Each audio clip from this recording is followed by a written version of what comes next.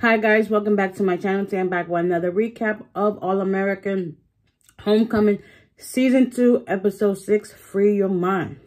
So it starts off with, I don't know, for some reason it always starts off with Simone on the courts. Like, I mean, it is following her journey, so it is what it is. But yeah, so it starts off with Simone on the courts.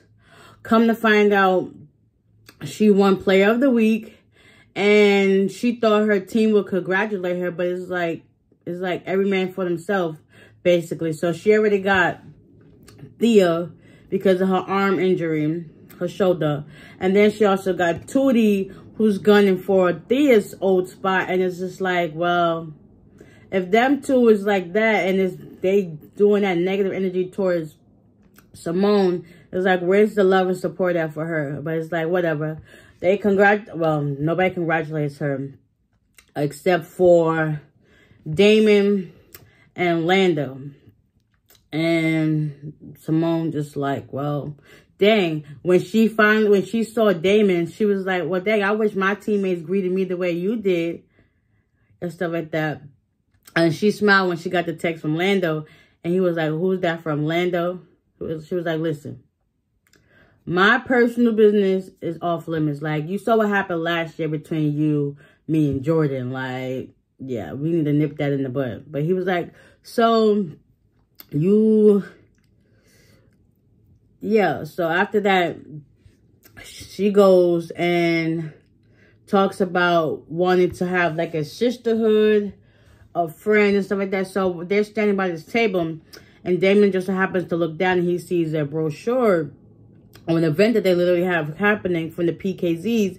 And Damon was like, you should go. And she was like, okay, I'm gonna go. So she goes. She's like a few minutes late, but she got to hear part of what the girl was saying. I don't know her name because I don't think they said her name in the last episode. But whatever, the head person in charge of PKZ was like, listen, if you would have got here earlier, you would have heard what we're supposed to do. So basically, they were making backpacks to give to underprivileged kids. And just so happens, she runs into Tootie. Tootie's also a part of the program. And yeah, so she hits it off with this girl named Melanie. And they start talking, whatever.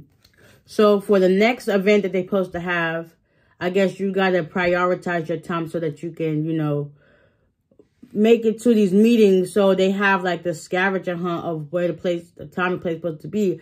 But instead of, you know, Simone getting there on time, she runs into Melanie in the hallway. And Melanie tells her, I guess, the time and the place. Come to find out, it was a setup. Like, so Simone's thinking like back to her ways. I think it was like 2 or 3 episodes ago where she was being mean and petty and not giving what everybody else had to say. And she was like real ruthless. She was thinking about going back to her ways, but Damon told her, like, listen. No, JR told her, like, listen, that's not who you are. Like, you gotta, you know, be the bigger person, regardless of how people may treat you. And stick it out, because don't doubt them just yet. They might be what you're really looking for. You just gotta be open-minded and willing to take, you know, constructive criticism and other stuff like that. So yeah, so she takes that into account. Cam and Thea, they're away for the weekend. Nico, which is Nate's boyfriend, he's hosting this event. And Nate was present when he was offering the suggestions of what the event should be going on this weekend. And he had some suggestions, but Nico was like, we'll take into consideration. So eventually, after the meeting was over, some of the people from the group went to Nate behind Nico's back and was like, listen, what you had is good ideas and we should just move forward. So he also went to go meet up with Nico and let him know what was going on. And Nico agreed to let him host the event. So it turned out to be a beautiful event. It was Soul Something Fridays. It was nice. It was everything. They had food from all around the world and stuff like that.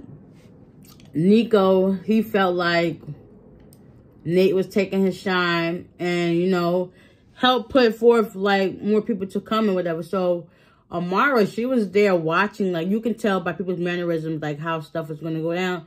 So she saw the way Nico was looking at Nate. And Nate did an awesome job. I was super proud of him. Like, he did a, well, super proud of her. Did an awesome job. She also read a poem about how he was growing up and how people stigmatized him because being gay or transgender, whatever the case may be. You know, it was amazing. Everybody was proud of him. It was just a beautiful moment to watch. Also, the boys have a new recruit that they're trying to get on the team named Jerry. And so basically JR and Damon, they're going back and forth with the like of who's supposed to be watching the boy. And so JR takes him back to his fraternity, KEK, where he hang out with the boys and see a good time. But it's supposed to be both Damon and JR mentoring him and showing him around the campus. So eventually Damon goes to the KEK house, and come to find out JR didn't want him around because basically he feels like, I wouldn't say resentment, but he feels like his brother is overshadowing him too much and he just wants a space. So the other brothers at the place, they wanted Damon to be there, but JR didn't want to be there because, like he said, he just wants something that's his. Because now it turns out they're biological brothers. They both share mother and father. They go to the same school. And they both play baseball. So I can see where JR feels as if Damon is trying to step on his toes. But then again, you know, that kind of backfired because Jerry saw how the way they was like going back and forth with each other. He was like, I do not want to be a part of this. So eventually Damon and JR, they was able to make everything right. And Damon told Jerry about his situation. He was like, yeah, that makes sense.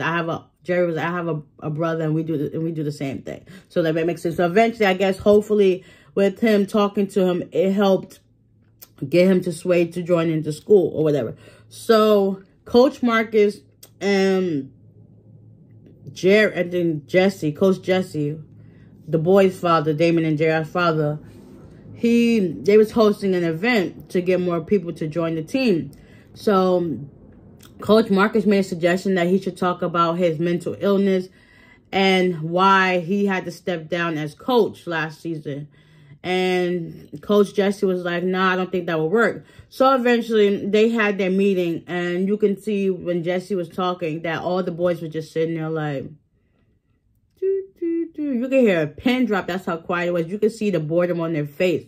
So when it was time for Coach Jesse to let Coach Marcus talk, Coach Marcus talked about his mental health, why he stepped down last semester, and his bipolarism. Everybody was so commending and happy and accepting. It's just like, well, you're not in this alone. We're all in this together. So basically, it'll help get their mind right, support wherever they're going through, that they can, you know, come together as one and get the help that they're looking for instead of dealing with it on their own. Because when you deal in silence, it's the worst for you. So you got to be willing to speak up and let people know that what's going on in your life, so that way you can get the support that you really need.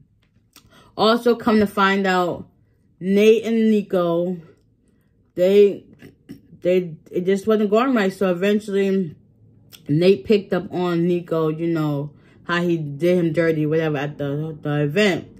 And Nate decided, like, listen, it's time for us to, you know, break up and go our separate ways, because I would not dead my life for nobody. And Coach Mar was there to give him some hugs and uplifting, a shoulder to cry on, basically. So come to find out, everything that Keisha was saying about Nico was true. And it's crazy because she's not there to give her friend the hugs and love that he needed. But she also got the others like Simone, Thea, Damon.